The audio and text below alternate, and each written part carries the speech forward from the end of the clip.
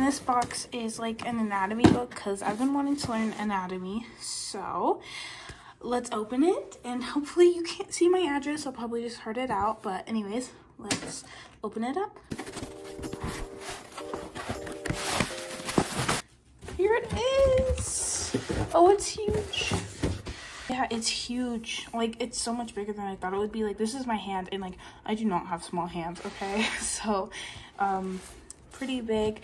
It is by Tom Fox Draws. There was a lot of good reviews on it, so I'm hoping it's good. It looks good.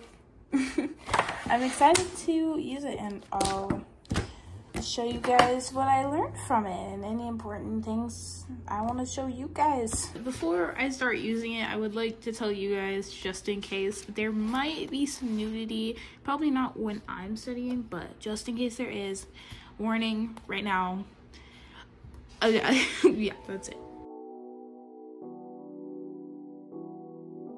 So the first day, instead of really drawing or writing anything, I just kind of looked through it and took in the information, but later I did end up doing stuff.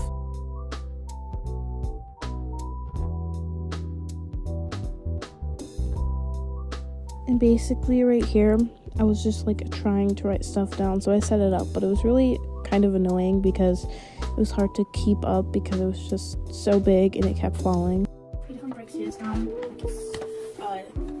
He seems to really be onto that simplification, which is what most people are, because it's very good in creating effective lines. So he's very into that simple shapes, as you can tell from here. And he makes it very clear in many examples. Like I said, I didn't say anything, but did a quick skim through, and he does this a lot where this is less appealing, this is more appealing, and I can see that. And also, I am going to like point at a lot of stuff because I talked a lot, and I'm not going to include a lot of it because it was just a lot of rambling. But right here was like my first set of like notes, I guess you could say. In that section, it was kind of just talking about like thinking of objects in 3D form. Right here is making a point to kind of show, think about, like, he's talking about overlapping lines in this section. So, like, there's multiple pictures, I guess. He's saying, but don't forget to think about which one the overlapping which. So, like, which cube is going in front of which cube. Because we don't know which one's going in front of which one, what's the point of overlapping? Yes, I just ramble so much, like, I'm pointing at so much stuff. And I don't even know what I was talking about. I was just kind of, like, talking. So, it's the next day, and I can officially say I quite like the book. It's a really good book, and it teaches you a lot and shows a lot of different examples. Let me show you some things. It's about like forms and like planes, whatever you want to call it, to help add 3D. And he also talks about things like overlapping forms, and he teaches it in a very easy way to teach. I feel like, I don't know about other books because I've never really owned any art books like this, at least, but I'll just tell you my experience, and this is the only one I know, so don't make fun of me if every book does this. But it teaches in very easy ways, but he also just covers a lot of things I didn't even think about in the beginning, and it's already helped me quite a bit. And I also like the almost relatableness of the book. That sounds weird, but if I can find the right page, I'll show you what I mean.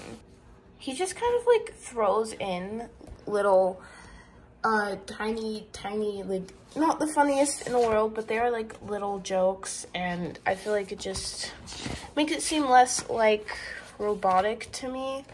And I know that sounds weird, but I always like it when it's fun and easy to read compared to other books. I couldn't find it because I suck at looking for things, I guess. But he just kind of just adds like a comfortableness to the book, and he explains things really well in paragraphs that aren't really annoying to read. And he also uses more box methods. So I feel like the box method, or just boxy methods, are like really split. Like either you are with it and you like it, or you absolutely hate it and nobody should use it. So if you don't believe in the box method thing, don't get this book, because he talks a lot about using boxes in your art. But besides that, I mean, it's literally for like everybody. So yeah, I'm not the best at reviewing things, and I'm sorry about that. I'll get better one of these days. But in my opinion, it's honestly just like a 10 out of 10, 5 out of 5, you know? And I totally recommend getting it. It can definitely help a lot with your anatomy if you're struggling with it like me. And that's basically it. I mean, I hope you guys enjoyed this video, and I will see you next time. Bye, I love you.